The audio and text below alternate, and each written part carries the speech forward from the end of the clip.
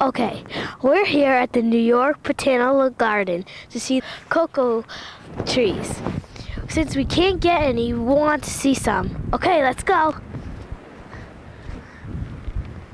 Man, there's a lot of plants in here. They're so beautiful.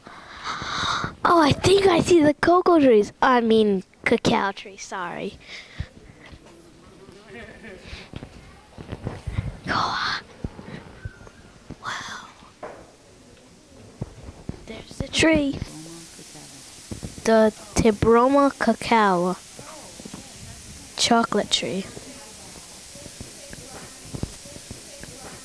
It's in bloom now. I thought I was gonna see big pods on it. I guess not. If you were wondering, these buds turns into the pods. Oh, look, there's one.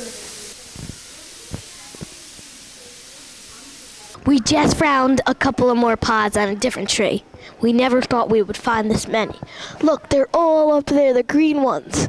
There's one small one, then some big ones. It's like a pepper. Yeah.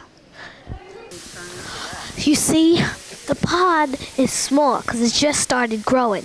Inside the pod, when you cut it open, there's beans inside. The beans are then scraped out and took into a bin so that it could be fermented. Sorry. After they take the beans and make them into nibs. With that, they add the sugar, crush it up, and you got chocolate.